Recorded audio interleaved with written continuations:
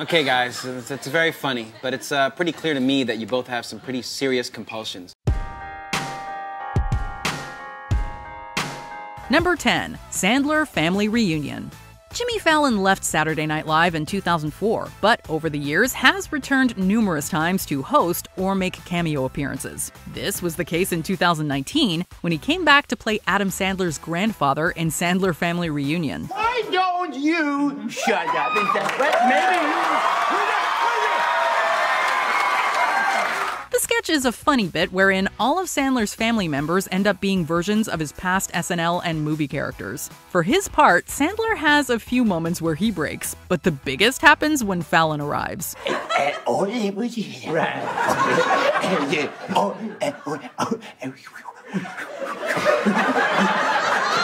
The instant the two guys turn to look at each other, you can see the huge smiles as they both try to keep it together. But the doctor says it's nothing to worry about. Oh, good. Well, that's a relief. Number 9. Family Feud. Usually, it's someone else making Jimmy Fallon crack up during a sketch. But in the case of this one, the person making Jimmy Fallon crack up is, well, Jimmy Fallon. So great.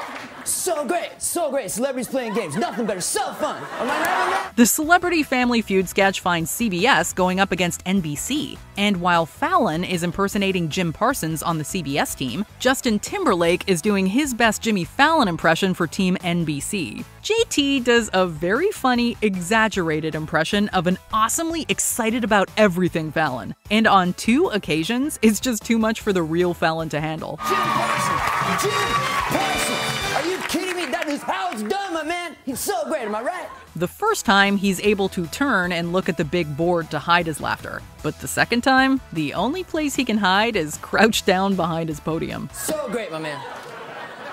But Steve.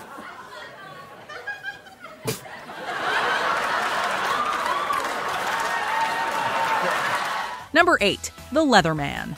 You know that annoying squeaking sound that leather clothes make when you move in them? Well, imagine a whole sketch based on that premise and you have the Leatherman. You're talking to the wrong guy. I don't like leather. I love leather. It's pretty much a one-joke sketch that works because of how it doesn't quite work. You see, the leather sounds are produced off stage and don't always match in timing with the actor's movements. Not just any kind of snake. These are made from genuine diamondback rattlesnakes, bred right here on the premises in our shop.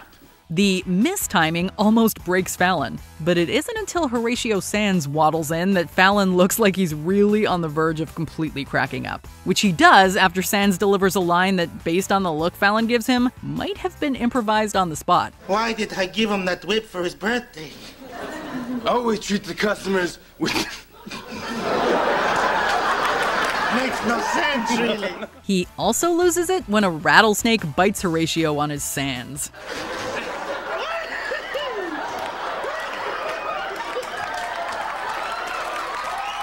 Number 7. Boston Teens. Donnie's Party. But you were supposed to call me when you got done. Irregardless, you have been under surveillance. Rachel Dratch and Jimmy Fallon have appeared as Boston Teens Denise and Sully in 14 sketches since 1999. And Fallon has managed to get through a number of them without breaking. But not the one from 2000 that featured the teens at a house party hosted by their friend Donnie, played by famous Bostonian Ben Affleck. Evidence clearly shows that you were about to give it up hard to a one Donnie Bortolotti. Fallon starts to go from almost his first line, but once Affleck goes full Boston bro on him, that's when both he and Fallon break. This leads to a few more bros than were probably in the original script. Bro. Seriously, bro! Number 6. Gus Chiggins, Old Prospector. If this were a list of the times Jimmy Fallon, Daryl Hammond, Seth Meyers, Horatio Sanz, Tracy Morgan, and Chris Kattan all broke character in the same sketch, there might not be many items on it. But the Old Prospector sketch would be one of them. I ain't going to battle with this stinky old man.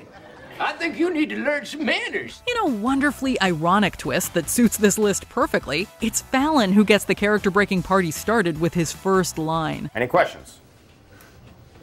The group gets separated. Where's the rendezvous point? And once he breaks, everyone else goes with him. Well, not everyone. We were actually quite impressed with all the extras in the scene who managed to keep it together when the stars around them were breaking up. For the last time. Oh, cinnamon and gravy.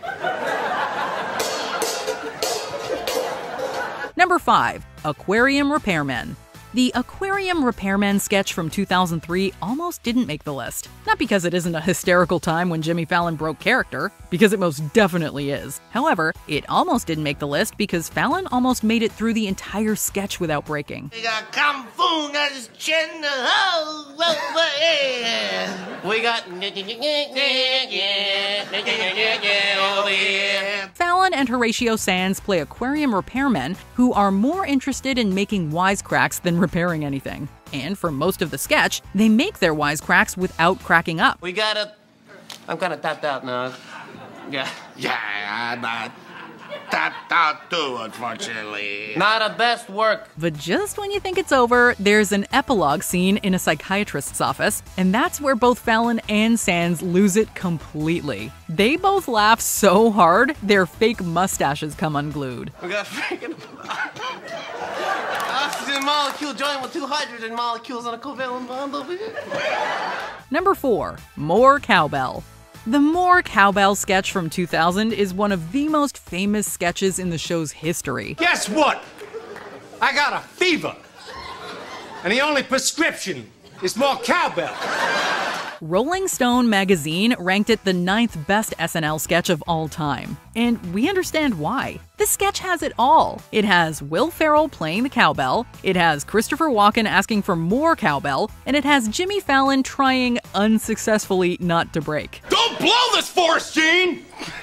Quit being so selfish, Gene! It isn't all his fault, though. According to Fallon, Will Ferrell wore a tighter shirt than he had in rehearsal, which made his gut pop out as he played the cowbell, and, quote, everyone just broke up laughing, and I couldn't stop laughing. I gotta have more cowbell, baby. I'd be doing myself a disservice and every member of this band if I didn't perform the hell out of this. Number 3. Debbie Downer, Disney World. Debbie Downer was one of the most popular recurring SNL characters of the 2000s. And while there were a number of classic Debbie Downer sketches, probably the most memorable is that first one from back in 2004. Memorable as much for launching an iconic character as for the laughing fit that took over every actor in the sketch, including Jimmy Fallon, of course. You guys hear about that train explosion in North Korea? Media is so sensitive there, so secretive. There are 2 key moments that get the giggle train going. The first is the wah-wah sound that follows Debbie's pessimistic comments. Roy of Siegfried and Roy. He was attacked by his own tiger and suffered devastating injuries.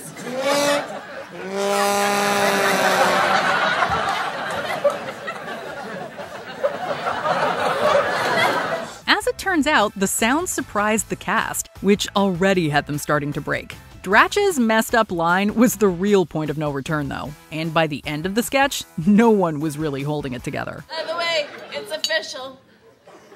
I